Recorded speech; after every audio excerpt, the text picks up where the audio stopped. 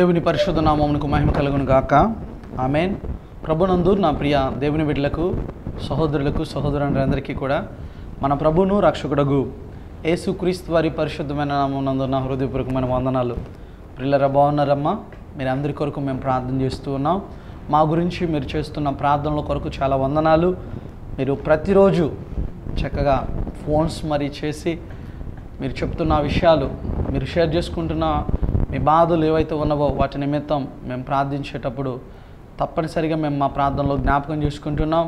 అలాగే వాక్యం మిమ్మల్ని హెచ్చరిస్తుందని, ప్రోత్సహిస్తుందని మీరు చెప్పే ఆ ప్రతి మాట మమ్మల్ని ఎంతో ఆనందపరుస్తుంది.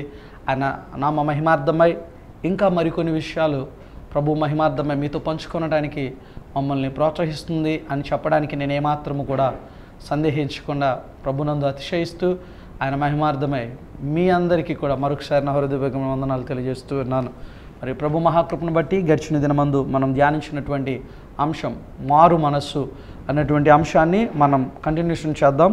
దయచేసి చూడండి, పరిశుద్ధ గ్రంథం నుండి అపోస్తులుల కార్యములు మూలవాక్యముగా 28వ వచనం నుండి 30వ వచనాన్ని మనం చదువుకుందాం. మనం ఆయన యందు బ్రతుకుచున్నాము, చలించుచున్నాము, ఉనికి కలిగి ఉన్నాము. అటువలే మనం ఆయన సంతానమని మీ కవీశ్వరులలో కొందరును చెప్పుచున్నారు. కాబట్టి మనము దేవుని సంతానమై ఉండి మనుషుల చమత్కార కల్పనల వలన మల్చబడిన బంగారమునైనను, వెండినైనను, రాతినైనను దేవత్వము పోలి ఉన్నదని తలంపకూడదు. ఆ అజ్ఞాన కాలములను దేవుడు చూచి చూడనట్టుగా ఉండెను. ఇప్పుడైతే అంతటను అందరూ మారు మనస్సు పొందవలనని మనుషులకు ఆజ్ఞాపించుచున్నాడు. ఆమేన్. ప్రార్థన చేసుకుందాం. మమ్మల్ని మికిలిగా ప్రేమించిన మా ప్రియ పరలోకమందున పరిశుద్ధుడైన తండ్రి, మీకు వందనాలు. చదవబడిన ఈ లేఖనాల ద్వారా ప్రభువా, నాతో ప్రియులైన మీ బిడ్డలందరితో మీరు వాక్యం ద్వారా మాట్లాడి మమ్మల్ని అందరినీ బలపరిచి నిన్ను గూర్చినటువంటి నీ యొక్క సంపూర్ణత సారూప్యతలోనికి మమ్మను నడిపించి మిమ్మల్ని గూర్చిన జ్ఞానము పొందుకొనుటకు తగిన కృపనిచ్చి ఘనత, మహిమ, ప్రభావాలు మీరు పొందుకొనమని మా రక్షకుడు మీ ప్రియ కుమారుడగు యేసుక్రీస్తు వారి పరిశుద్ధ నామమున వినయముతో ప్రార్థిస్తున్నాను తండ్రి. ఆమేన్. దేవునికి స్తోత్రం. హల్లెలూయా.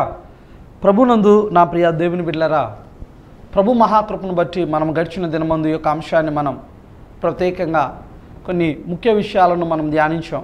అయితే ఈ దినమందు మారు మనస్సు అంటే ఏమిటి, ఈ మారు మనస్సు మనం ఎందుకు పొందాలి, లేదా పొందటం వలన ఒక మారు మనస్సు అనేటువంటిది ఒక వ్యక్తిలో వచ్చింది అనేటువంటిది ఏ విధంగా ఆ వ్యక్తికి లేదా చూసేవారికి తెలుస్తుంది అనేటువంటి విషయాలను పరిశుద్ధ గ్రంథం ద్వారా మనం నేర్చుకోబోతూ ఉన్నాం. మొదటిగా ప్రభునందు ప్రియ దేవుని బిడ్డలారా, మారు మనస్సు అనేటువంటిది దుఃఖము అంటే ఏడవటం మాత్రమే కాదు, దుఃఖించటం మాత్రం కాదు. మారు మనస్సు అంటే ప్రభు సన్నిధిలోకి వచ్చి ఏడిస్తే, కన్నీరు కారిస్తే, ఏడుస్తూ ప్రార్థనలు చేస్తుంటే దాని అర్థం వాళ్ళలో మారు మనస్సు ఉంది, మారు మనస్సు పొందుకున్నారు, నేను మారు మనస్సు కలిగిన వ్యక్తిని అని ఇతరులు అనుకుంటే దేవుడి విషయంలో మాత్రం అది చాలా పొరపాటు చేసినట్లే ప్రియులారా. మనం అది మారు మనస్సు కానే కాదు. మారు మనస్సు అంటే ఒక మాటలో చెప్పాలంటే ప్రియ దేవుని బిడ్డలారా, మనస్సు మారటం అంటే దాని అర్థం ఒక వ్యక్తి ఇదిగో ఇలా ఒక దిశగా ప్రయాణం చేస్తున్నటువంటి వ్యక్తి తాను వెళ్తున్నటువంటి ఆ మార్గాన్ని పూర్తిగా మార్చుకుని క్వైట్ ఆపోజిట్గా అన్నమాట, దానికి వ్యతిరేకంగా వేరొక మార్గాన్ని ఎంచుకుని నడవటం.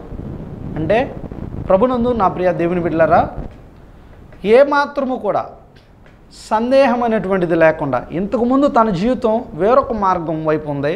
ఇప్పుడు తను ఏం చేస్తాడంటే ఆ మార్గాన్ని విడిచిపెట్టి తను పూర్తిగా వేరొక మార్గం, మరొక మార్గమును ఎంచుకోవటం. ఈ మారు మనస్సు అనేటువంటిది the true repentance means not only a broken heart for sin but a turning from sin to Christ as the cure. గమనించండి, ఎప్పుడైనా దొంగతనం చేస్తున్న వ్యక్తి ఒకవేళ పట్టబడ్డాడు అనుకోండి, దొంగతనం చేస్తూ చేస్తూ ఒక వ్యక్తి దొరికాడు. దొరికినప్పుడు ఆ వ్యక్తి నవ్వుతాడా అండి? నవ్వుతాడమ్మా. ఏం చేస్తాడు? అతను చేసే పని ఏంటి? ఏడుస్తాడు. ఎందుకు ఏడుస్తున్నాడు వీడు అంటే మారు మనసు వచ్చి ఏడుస్తున్నాడా? పాపం మనసు మారింది అనుకుంటున్నారా ఆ ఏడుపు వెనక? తన అర్థం ఏంటి? ఎందుకు ఏడుస్తున్నాడంటే, అయ్యో దొరికిపోయానే, సరిగ్గా దొంగతనం చేయలేకపోయానే, అయ్యో నన్ను కొడతారేమో, అయ్యో నన్ను చంపేస్తారేమో భయంతో ఏడుస్తున్నాడు. ఎందుకు దొరికానా అని ఏడుస్తున్నాడు. సరిగ్గా నాకు చేయటం వల్ల కాక దొరికిపోయాను, అందుకు నేను ఇప్పుడు శిక్ష పొందబోతానని ఏడుస్తున్నాడు. కానీ వాడికి నేను చేసింది తప్పు, నేను తప్పు చేశాను కాబట్టే నన్ను ఇప్పుడు వీళ్ళు శిక్షిస్తున్నారనేటువంటి ఆ జ్ఞానం వచ్చి కాదు.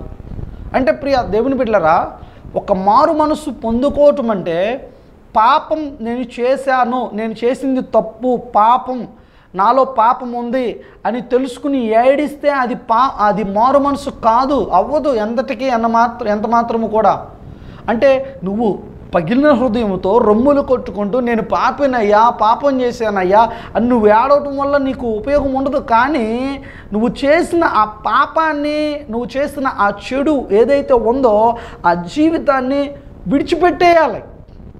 ప్రభువా నేను పాపిని, పాపం చేశాను, ఘోరమైన పాపం చేశాను, అయితే ఆ పాపపు జీవితాన్ని ఇక నేను జీవించను, విడిచిపెట్టేస్తున్నా, నాకు మరొక జీవితం నీ పట్ల యథార్థంగా జీవించడానికి నాకు సహాయం చేయను. అంటే పాపాన్ని విడిచిపెట్టి యేసయ్య వైపు నిన్ను శుద్ధుడిగా, నీ పాపంలో నిన్ను పరిశుభ్రంగా తన రక్తంలో కడిగి నిన్ను పవిత్రునిగా చేయగలిగిన ఆ దేవుని దగ్గరికి రావటం అన్నమాట మారు మనసు అంటే. ఆమేన్ అనండి. ఆమేన్. దేవునికి స్తోత్రం. హల్లెలూయా. ప్రభునందు ప్రియ దేవుని బిడ్డలారా, మనం దేవుని వాక్యానుసారంగా మనం గమనించినట్లయితే మనం సహజంగా ఎవరిమైనా కానీ ఎవరైనా మనల్ని అడిగినప్పుడు ఏమంటామంటే, నువ్వు మంచివాడివా చెడ్డవాడివా అంటే మనం ఏమంటాం? మంచివాడిననే అంటాం. ఎవరం కూడా చెడ్డవాళ్ళమని చెప్పుకోము. ఇక్కడ ఒక మాట మీకు నేను తెలియచేయాలని ఆశపడుతూ ఉన్నాను. If you would be good you must first come to see that you are bad. అర్థమవుతుందా ప్రియా దేవుని బిడ్డలారా? నువ్వు నేను మంచివాడిని అని అనుకుంటే, లేదా నీవు నాలో మంచి ఉంది అని నువ్వు అనుకుంటుంటే, ఒకవేళ నేను మంచివాడిని యథార్థవంతుడిని అనుకుంటే, నువ్వు అర్థం చేసుకోవాల్సిన విషయం ఏమంటే, నీవు మొట్టమొదట గుర్తించవలసినటువంటి ఒక సంగతి ఏమంటే, చెడు అనేటువంటిది ఉంది. ఇప్పుడు నువ్వు మంచివాడిని అని అనుకుంటున్నావు అంటే దాని అర్థం ఏముంది? ఇంతకుముందు చెడు అనేటువంటిది ఉంది. మంచి ఏదైతే నువ్వు అనుకుంటున్నావో ఉంది, కలిగి ఉన్నాను అని, దానికి ముందు నువ్వు గ్రహించవలసిన విషయం ఏమంటే అదే విధంగా చెడు కూడా ఉంది. కాబట్టి నీవు నేను పరిశుద్ధ గ్రంథ ప్రకారంగా మనం గమనించినట్లయితే కొన్ని విషయాలను, అసలు మనం ఏంటి, మనం ఎవరం, అసలు మునుపు మనం ఎవరం, మన స్థితి ఏమిటి అనేటువంటి విషయాలను చాలా స్పష్టంగా అపోస్తలుడైనటువంటి పౌలు రోమిలకు రాసిన పత్రికలో చెప్తూ ఉన్నాడు. చదువుదాం చూడండి. 3వ అధ్యాయము, రోమిలకు రాసినటువంటి పత్రిక 3వ అధ్యాయము 10వ వచనము అలాగే 23వ వచనాన్ని చదువుదాం. రోమిలకు రాసినటువంటి పత్రిక 3వ అధ్యాయము 10, 23 వచనాలను నేను చదువుతున్నాను. ఇందును గూర్చి వ్రాయబడినదేమనగా, నీతిమంతుడు లేడు, ఒక్కడును లేడు, గ్రహించువాడెవ్వడును లేడు, దేవుని వెదుకువాడెవడును లేడు. అలాగే 23వ వచనాన్ని కూడా మనం చదువుకుందాం. ఏ భేదమును లేదు, అందరూ పాపము చేసి దేవుడు అనుగ్రహించు మహిమను పొందలేకపోవచ్చున్నారు. ఆమేన్. దేవునికి స్తోత్రం. హల్లెలూయా. ప్రభునందు నా ప్రియ దేవుని బిడ్డలారా, ఈ 2 వాక్యాలలో ఉన్నటువంటి ఒక సత్యం ఏమంటే, వీటితో పాటుగా మరొక వచనాన్ని కూడా మనం చదువుదాం. రోమిలకు రాసిన పత్రిక 5వ అధ్యాయము 12వ వచనాన్ని కూడా నేను చదవాలని ఆశపడుతూ ఉన్నాను. ఇట్లుండగా ఒక మనుష్యుని ద్వారా పాపమును, పాపము ద్వారా మరణమును లోకములో ఎలాగూ ప్రవేశించునో, అలాగుననే మనుషులందరూ పాపము చేస్తున్నందున మరణము అందరికీ సంప్రాప్తమాయను. ఆమేన్. ఈ వాక్యాలను బట్టి మనం అర్థం చేసుకోవాల్సినటువంటి ఒక విషయం ఏమిటంటే, ప్రభునందు ప్రియ సహోదరి సహోదరుడా, మన యొక్క వాస్తవికత, the originality of your self are my self, hour complete existence are our complete identity is sin, only sinfulness. పాపము, పాపభూయిష్టమైనటువంటి జీవితాలు. మనందరము ఎవరు అంటే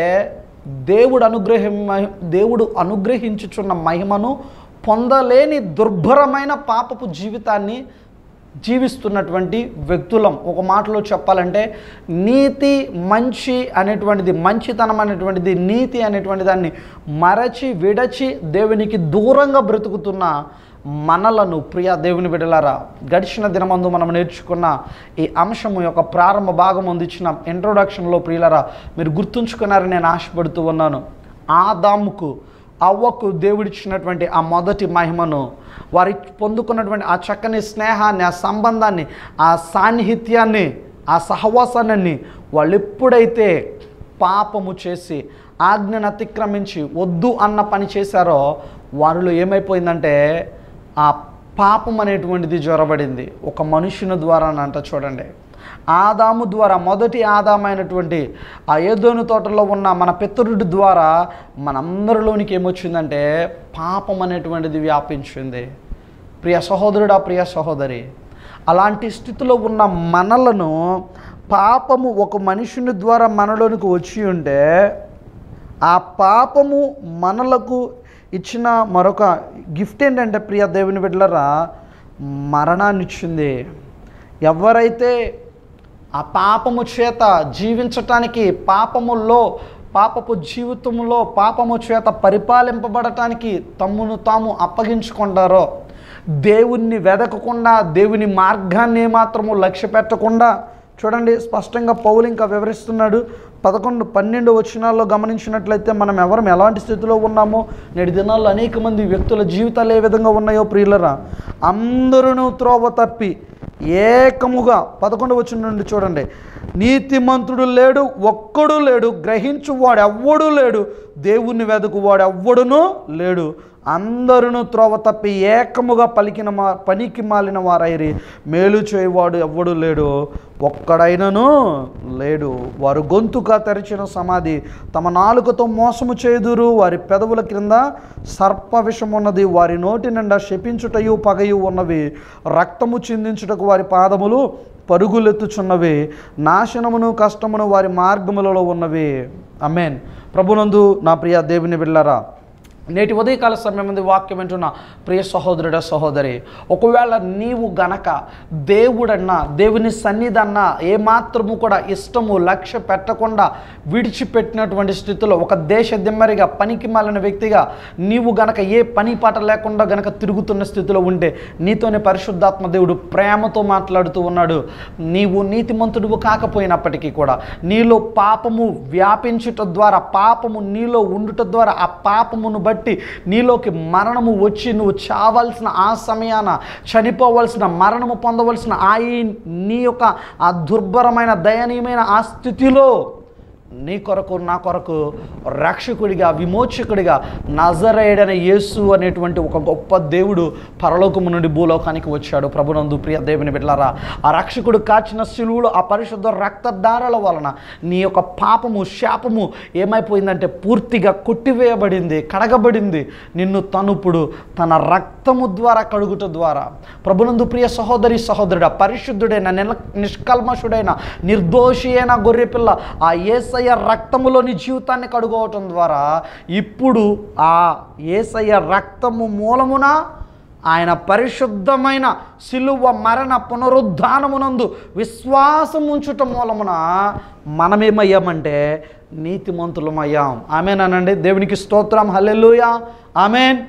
ఇప్పుడు ఒకప్పుడు మనము నీతిమంతులము కాదు, ఒకప్పుడు మనం అందరము దేవుని యొక్క మహిమను పొందలేని దుర్భరమైనటువంటి పాపపు జీవితాలతో ఉన్నవారమే.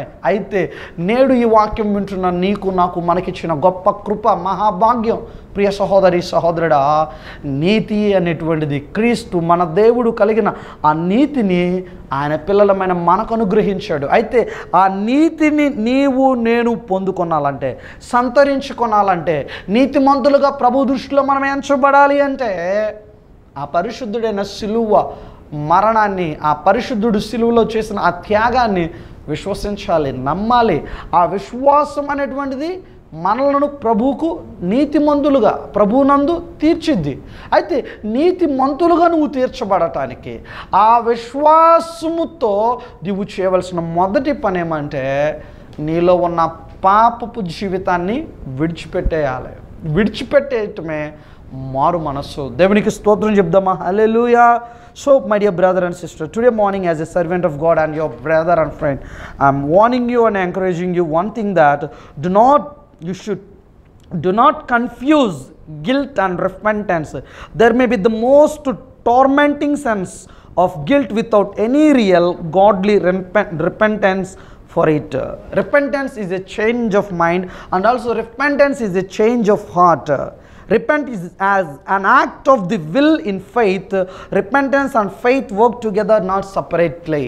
దీని అర్థం ఏమంటే ప్రభునందు నా ప్రియ సహోదరి సహోదరుడా, మారు మనస్సు అనేటువంటిది, ఈ మనస్సు మారటం అనేటువంటిది, మారు మనస్సు అనేటువంటిది నీ మనసు పూర్తిగా మారాలి. నీ మేధస్సు, నీ మనసులో ఉన్న ఆలోచనలు మారాలి. మారు మనస్సు అనేటువంటిది ఈ మనసుకు మాత్రమే, ఆలోచనలకు మాత్రమే చెందింది కాదు. కానీ మారు మనస్సు అనేటువంటిది మన హృదయానికి చెందింది. హృదయంలో పరివర్తన రావాలి, నీ ఆలోచనల్లో పరివర్తన రావాలి, మార్పు రావాలి.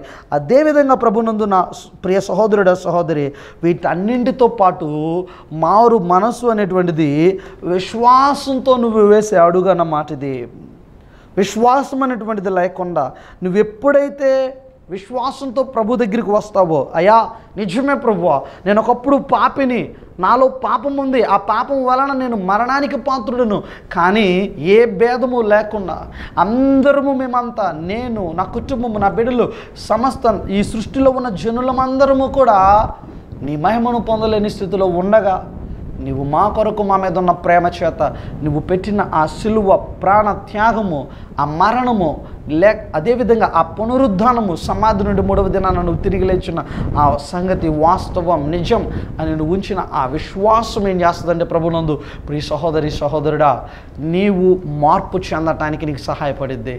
ఎప్పుడైతే నువ్వు స్వార్థను విశ్వసిస్తావో, నమ్ముతావో, ఆ నమ్మిక నిన్ను ఆ ఒప్పుకోలులోనికి తీసుకొచ్చింది. అయ్యా నేను పాపిని అని ఒప్పుకుంటున్నాను, నన్ను క్షమించు ప్రభువా, ఆ పాపపు జీవితాన్ని విడిచిపెడతాను, ఇంకా మరలా నేను పందిల ఆ బురదలో మళ్ళీ వెళ్ళి పొరలను, ఎంత శుభ్రంగా కడిగిన పంది బురదను చూస్తుందంటే మళ్ళీ దానిలోనికి వెళ్ళిపోతుంది. అయ్యా భక్తులు అంటారు పరిశుద్ధ గ్రంథంలో, కుక్క తన వాంతికి తిరిగినట్లు అంట. నేటి దినాల్లో చాలామంది జీవితాల్లో పాపాన్ని విడిచిపెట్టి వస్తున్నారు, కానీ వచ్చిన వీరు స్థిరంగా నిలబడట్లేదు దేవునిలో. మరలా తిరిగి కక్కిన దాన్ని కుక్క ఎలాగైతే తింటుందో మళ్ళీ తిరిగి వెళ్ళి ఆ పాపపు జీవితంలోనే, ఆ బురదలోనే, ఆ పాపంలోనే పొరడానికి ఇష్టపడుతూ ఉన్నారు. నేటి ఉదయకాల సమయం ముందు అటువంటి స్థితిలో కనుక నువ్వు ఒకవేళ ఉన్నట్లయితే ప్రభునందు నా ప్రియ సహోదరి సహోదరుడా, నీతో నాతో మనందరితో కూడా పరిశుద్ధాత్మ దేవుడు మాట్లాడుతూ అంటూ ఉన్నాడు కదా, ఏమనంటే ఒక్కసారి ఆలోచించేయి. నీ జీవితం చివరి నీ యొక్క అంతం ఏమవుతూ ఉందో ఖచ్చితంగా మరణమే, నరకం తప్పదు. కాబట్టి ప్రభునందు నా ప్రియ దేవుని బిడ్డలారా, మనమందరమును కూడా ఎవరము పాపులము, మనమందరమును కూడా ఎవరము అంటే దేవుని మహిమను పొందలేని స్థితిలో ఉన్న వారము. అలాంటి మనకు ప్రభువు గొప్ప కృపనిచ్చాడు తన శిలువ మరణం ద్వారా. అయితే ఈ యొక్క మారు మనస్సు అనేటువంటిది, ఈ మారు మనస్సు అనేటువంటిది మొట్టమొదటిగా ఒక వ్యక్తిలో ఉంటే, నాలో ఉంటే, లేదా నీలో ఉంటే, నిజంగా ఉంది అని నీకు ఎప్పుడు అర్థమవుతుందంటే వీటి వలన మొట్టమొదటిగా ప్రభునందు ప్రియ సహోదరుడు సహోదరి, నీలో మారు మనసు ఉంది అంటే దానికి రుజువు ఒకటే, repentance will cause you to hate evil. ఈ మారు మనస్సు అనేటువంటిది నేనేం చేస్తుందంటే పాపాన్ని, చెడును నువ్వు అసహ్యించుకునే విధంగా, ఏమాత్రం కూడా నువ్వు ఇష్టపడవు పాపం చేయటానికి. చదువుదామా? చూడండి, సామెతల గ్రంథము 8వ అధ్యాయము 13వ వచనాన్ని చూద్దాం. దయచేసి పరిశుద్ధ గ్రంథాన్ని కలిగిన వారు నాతో పాటుగా చూడవలసిందిగా మాట్లాడుతూ ఉన్నాను. చూద్దామా? సామెతల గ్రంథం 8వ అధ్యాయం 13వ వచనమందు, యెహోవా యందు భయభక్తులు కలిగి ఉండుట చెడుతనము అసహ్యించుకొనుటయే, గర్వము, అహంకారము, దుర్మార్గత, కుటిలమైన మాటలు నాకు అసహ్యములు. ఆమేన్. దేవునికి స్తోత్రం. హల్లెలూయా. ప్రభునందు నా ప్రియ దేవుని బిడ్డలారా, దేవుని యందు భయభక్తులు కలిగి ఉన్నావు అంటే, మారు మనసు పొందావు అంటే, మొదటిగా నీవు, నేను, మనం చేయవలసిన పని ఏమిటంటే చెడుతనాన్ని అసహ్యించుకోవాలి. అక్కడ ఏదైనా పాపము జరుగుతుందా, చెడు నీ కళ్ళ ముందు కనబడుతుందా, ఏమాత్రం దానిలో నువ్వు భాగం పంచుకోవడానికి ఇష్టపడవు. ఇన్ఫ్యాక్ట్ గద్దిస్తావు, హెచ్చరిస్తావు, అది పాపం, అది తప్పు, విడిచిపెట్టండి, అది చేయొద్దు అని మాట్లాడతావు. కానీ నీ ముందు తప్పు జరుగుతున్నప్పుడు, పాపం జరుగుతున్నప్పుడు, చెడు జరుగుతున్నప్పుడు నువ్వు వెళ్ళి దానిలో భాగం పంచుకోవు. నేటి ఉదయకాల సమయమందు నాతో దేవుడు తన ఆత్మ ద్వారా మాట్లాడుతున్నటువంటి విషయం ఏమిటంటే, ప్రభునందు ప్రియ సహోదరి సహోదరుడా, నీలో మారు మనస్సు గనక ఉంటే మొదటిగా నీవు నేను మనం చేసే పని ఏమంటే చెడుతనాన్ని అసహ్యించుకుందాం. మరొక వాక్యాన్ని చదువుదాం, చూడండి. సామెతల గ్రంథము 6వ అధ్యాయము 16వ వచనం నుండి 19వ వచనం వరకు చదువుకుందాం. సామెతల గ్రంథము 6వ అధ్యాయము 16వ వచనం నుండి 19వ వచనం వరకు నేను చదువుతున్నాను. యెహోవాకు అసహ్యములైనవి 6 గలవు, 7 ఆయనకు హేయములు. అవేవనగా అహంకార దృష్టియు, కల్లలాడు నాలుకయు, నిరపరాధులను చంపు చేతులను, దుర్యోచనలు యోచించు హృదయమును, కీడు చేయుటకు త్వరపడి పరుగులెత్తు పాదములను, లేడి వాటిని పలుగు అబద్ధ సాక్షియు, అన్నదమ్ములలో జగడములు పుట్టించు వాడును. ఆమేన్. దేవునికి స్తోత్రం. హల్లెలూయా. ప్రభునందు నా ప్రియ సహోదరుడా, ప్రియ సహోదరి, నేటి ఉదయకాల సమయం మంది వాక్యం వింటున్న నా ప్రియ దేవుని జనాంగమా, ఒక్కసారి ఈ 7 దేవునికి అసహ్యమైనవి, వీటిలో ఏదైనా నీలో ఒక్కటైనా గనక ఉంటే ఇంకా నువ్వు మార్పు చెందనట్టే ప్రియ సహోదరుడా, ఓ ప్రియ సహోదరి. ఇంకా నువ్వు మారు మనసులోనికి రానట్టే, ఆ అనుభవం నాలో లేనట్లే. ఒకవేళ కోడలిగా గనక అత్తగారింట్లో ఉంటూ అన్నదమ్ముల మధ్య గొడవలు పెడుతున్న స్థితిలో గనక నువ్వు ఉంటే, కూతురుగా ఉండి కూడా అన్న మీద పక్షపాతం కలిగే విధంగా నీ తల్లి మనసులో నీ అన్న మీద కోపాన్ని పుట్టించేటువంటి, ఒకవేళ చెల్లిగా తల్లికి కూతురుగా కనుక నువ్వు బ్రతుకుతూ యేసయ్యను నమ్ముకున్నాను, ప్రార్థనకు వెళ్తున్నాను, బల్లారాధన తీసుకుంటున్నాను, బాప్తిస్మం పొందాను, రాకడలో ఎత్తబడతాను అనుకుంటే ఖచ్చితంగా no doubt at all you are not going to be raptured. నువ్వు ఎత్తబడవు, ఖచ్చితంగా విడవబడతావు. నరకం తప్పదు నీకు అలాంటి జీవితాన్ని కలిగి ఉంటే. దేవుని వాక్యం స్పష్టంగా సెలవిస్తుంది. ప్రభునందు నా ప్రియ సహోదరి సహోదరుడా, పాపాన్ని విడిచిపెట్టాలి. నువ్వు అన్నదమ్ముల మధ్య జగడలు పుట్టించకూడదు, అబద్ధమైన వాటిని పలకకూడదు. ఈ లోకమందు ప్రత్యేకంగా అహంకారముతో నిరపరాధులను చంపే చేతులు, అంటే దాని అర్థం ఏమంటే నిర్నిమిత్తముగా నీకు హాని తెలపట్టని వారికి సహితము కీడు చేయాలనేటువంటి దురాలోచనలు అనేటువంటివి. ఏదైనా ఒక చెడు పని పాపము చేయాలంటే పరుగులెత్తుతారంట, ఎవరినైనా చిక్కించుకోవాలి అంటే. ఇలాంటి లక్షణాలు ఏవి కూడా ప్రియ దేవుని బిడ్డలారా మారు మనసు పొందిన వారి జీవితాల్లో ఉండవు. అంటే మొదటిగా మనం ఏమి చేస్తామంటే ఇవన్నీ ఏ కోవకు వస్తాయి? చెడుతనానికి సంబంధించినవి. అబద్ధాలు చెప్పడమే కానీ, అన్నదమ్ముల మధ్య గొడవలు పెట్టడమే కానీ, అహంకారమైనటువంటి దృష్టే కానీ, దురాలోచనలే కానీ, లేని వాటిని పలికే అబద్ధ సాక్షులుగా, నిజమే నువ్వు లేవు, అక్కడ జరిగింది నీకు తెలియదు, కానీ నేను విన్నానంటారు, నేను చూశానంటారు. దేవుడు ఇలాంటి వాళ్ళని అసలు విడిచిపెట్టడు ప్రియులారా. జాగ్రత్త. అబద్ధమైన మాటలు, అబద్ధ సాక్ష్యాలు కనుక పలుకుతున్న స్థితిలో ఉండే నీతోనే పరిశుద్ధాత్మ దేవుడు తన వాక్యం ద్వారా మాట్లాడుతూ ఉన్నాడు. ఇంకా నీలో మారు మనసు లేదు, మారు మనసుకు తగిన ఆ ఫలాలు లేవు. మారు మనసు ఉంది అంటే నువ్వు చేసే మొదటి పని ఏమిటో తెలుసా? చెడుతనాన్ని నువ్వు అసహ్యించుకుంటావు. మనం గమనించినట్లయితే ఈ 7 విషయాలు చూడండి ప్రియులారా, చాలా స్పష్టంగా వాటిని పేర్లలో ఒక్కొక్క మాటగా మనం చూసినట్లయితే lying, cheating, covetousness and హ్యాట్రెడ్, strife, గ్రేపింగ్, adultery, ఈ 7 కూడా దేవునికి ఏమాత్రము కూడా ఇష్టము లేని, ఆయన అసహ్యించుకున్నటువంటి పనులు. వీటిని మనము గనక కలిగి ఉంటే ప్రభునందు ప్రియ సహోదరుడ సహోదరి, వీటిలో ఏ ఒక్కటి నీలో నాలో ఉన్న దేవుడు ఏమాత్రం కూడా ఆయన ఇష్టపడేవాడుగా ఉండడు. నిన్ను బట్టి ఆయన నామానికి మహిమ కలుగదు. ముఖ్యంగా నీలో మారు మనసు నాలో లేనట్లే వీటిని గనక చోటున్నట్లయితే. మరికొన్ని వాక్యాలను చూద్దాం. చూడండి, కీర్తనల గ్రంథము, కీర్తనలు 97 10వ వచనాన్ని, కీర్తనలు 97వ కీర్తన 10వ వచనాన్ని చదువుకుందాం. యెహోవాను ప్రేమించువారులారా, చెడుతనమును అసహ్యించుకొనుడి. తన భక్తుల ప్రాణములను ఆయన కాపాడుచున్నాడు. భక్తిహీనుల చేతిలో నుండి ఆయన వారిని విడిపించును. ఆమేన్. దేవునికి స్తోత్రం. హల్లెలూయా. అలాగే 101వ కీర్తన 3వ వచనాన్ని కూడా చదువుకుందాం. 101వ కీర్తన 3వ వచనము. నా కన్నుల ఎదుట నేను ఏ దుష్కార్యమును ఉంచుకొనను, భక్తి మార్గము తొలగిన వారి క్రియలు నాకు అసహ్యములు, అవి నాకు అంటనీయను. ఆమేన్. ఈ మాటలు మనం గమనించినట్లయితే దావీదు, భక్తుడైనటువంటి దావీదు చాలా స్పష్టంగా మాట్లాడుతూ ఉన్నాడు. అయ్యా, ఏ దుష్కార్యాన్ని కూడా నా కళ్ళ ముందు నేను ఉంచుకోను. అంతేకాదు భక్తి మార్గం తొలగిన వారి క్రియలు నాకు అసహ్యములు. భక్తి మార్గాన్ని విడిచిపెట్టి, దేవుని విడిచిపెట్టి, దేవుని భయం బొత్తిగా లేకుండా, దేవుని సన్నిధిని విడిచిపెట్టి, ఆదివారం ప్రార్థనను మరిచి, ప్రార్థన ఉంది అని సేవకుడు చెప్పిన పలుమార్లు ఆ ప్రార్థనకు వెళ్లకుండా తిరిగే వ్యక్తులు భక్తిహీనులు, వాళ్ళు త్రోవ తప్పిన వారు. వాళ్ళతో పాటుగా నేను అసలు వెళ్ళను. ఒకవేళ నువ్వు వెళ్తున్న స్థితిలో ఉండే, అలాంటి స్థితిలో కనుక నీ జీవితం ఉంటే, ప్రభునందు ప్రియ సహోదరి సహోదరుడా, ఈ క్షణమైనా ఎప్పటికైనా మార్పు చెందు, మారు మనసు చెందు, మార్పు చెంది మార్చుకో. ఆ పద్ధతిని విడిచిపెట్టు. చెడుతనాన్ని అసహించుకో. చెడుతనాన్ని నువ్వు అసహించుకుంటేనే నీలో మారు మనసు ఉంది అని నీ దేవుడు నిన్ను బట్టి, నన్ను బట్టి, ఆయన పరిశుద్ధ నామానికి మహిమ కలుగుతుంది. ఆయన గుర్తిస్తాడు. ప్రియ సహోదరుడా, ప్రియ సహోదరి, ఒకవేళ గనక ఇంకా నువ్వు చెడుతనాన్ని అసహించుకొనకుండా ఆయన యందు భయభక్తులు కలిగి ఉన్నానని నువ్వు అనుకుంటుంటే, నువ్వు ఒక వేషధారివి అని దేవుని సేవకుడిగా దేవుని వాక్యం ద్వారా నేను హెచ్చరిస్తూ ఉన్నాను. ప్రభు చిత్తమైతే రానున్న దినాల్లో ఆయన నామమేమర్థమై ఈ యొక్క అంశాన్ని ప్రియులారా మనం కంటిన్యూషన్ చేద్దాం. దేవుడు ఈ మాటల ద్వారా మన అందరినీ కూడా దీవించి ఆశీర్వదించును గాక. ఆమేన్. దయచేసి తలలు వంచండి, ప్రార్థన చేసుకుందాం. మమ్మల్ని మిగిలిగా ప్రేమించిన మా ప్రియ పరలోకమందున్న పరిశుద్ధుడైన తండ్రి, ఇప్పటి వరకు విత్తబడిన జీవం కలిగిన మీ మాటలను మా హృదయాల యందు నీరు కట్టి ఫలింపచేయండి. ప్రతి ఒక్క బిడ్డ కూడా ప్రభు వేషధారిగా కాకుండా, అయా నీకు అసహ్యములైనటువంటి ఆ 7 విషయాలలో ఏ ఒక్కటి కూడా మాలో నాలో కలిగి మేము లేకుండా, అబద్ధ సాక్షులుగా కానీ, నాయన అన్నదమ్ముల మధ్య జగడాలు పుట్టించేవారిగా కానీ, దుర్యోలోచనలు చేసేవారిగా కానీ, ప్రభువా కపటమైన మనసుతో అయ్యా నరహంతకులుగా, అయ్యా తండ్రి ఇతరులను ప్రభువా అయ్యా వారి మీద అబద్ధ సాక్ష్యాలు పలిగేటువంటి స్థితిలో కానీ మేము జీవించినటువంటి జీవితాలు మాకు ఎవ్వరికీ కూడా లేకుండా చేయండి.